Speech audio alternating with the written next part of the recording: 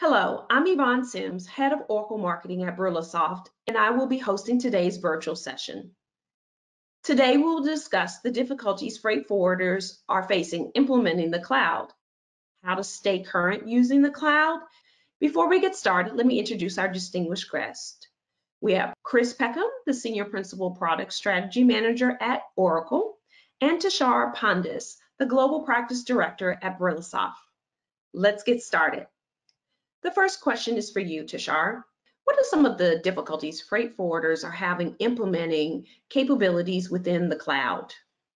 So when it comes to the whole transformation, obviously there is a need to have the incremental steps.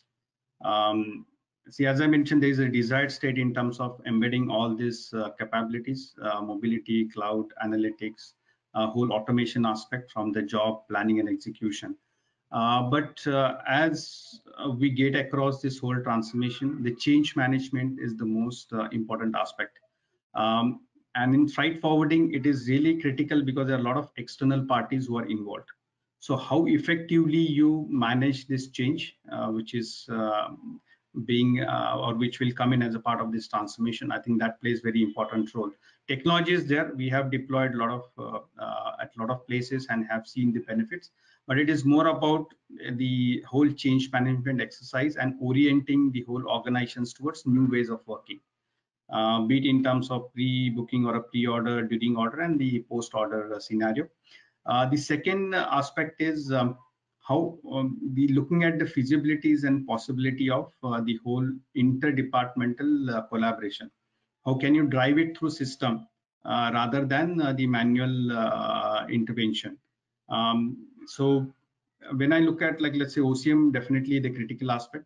But the second important thing which is required is, okay, as you try to collaborate it, internal as well as external, try to find what could be the potential challenges.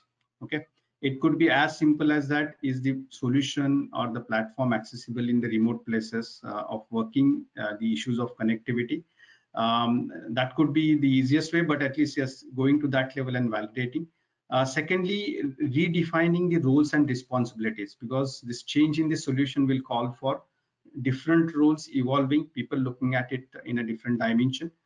So have that clarity upfront.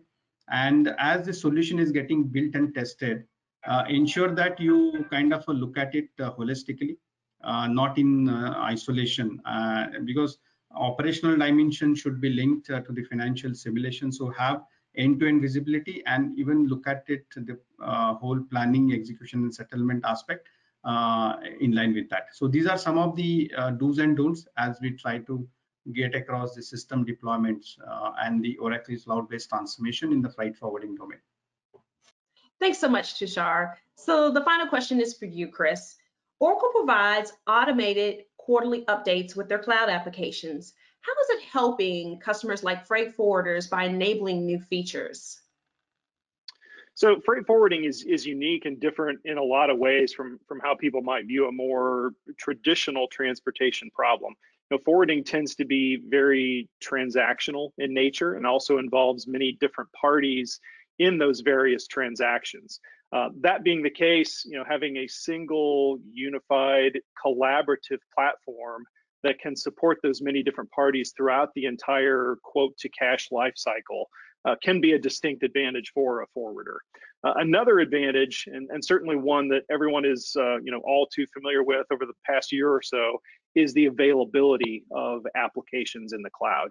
As so many people were pushed from traditional offices to home-based workspaces, companies whose employees had access to all of their business critical systems by simply opening a web browser had a big advantage over those who did not, because they were able to continue to operate their business with minimal disruptions. Well, thank you again, Chris, and to our other distinguished guest. If you have questions about how to actually implement Oracle Cloud and staying up to date on the latest advancements, you can reach us the following ways. Have a wonderful day.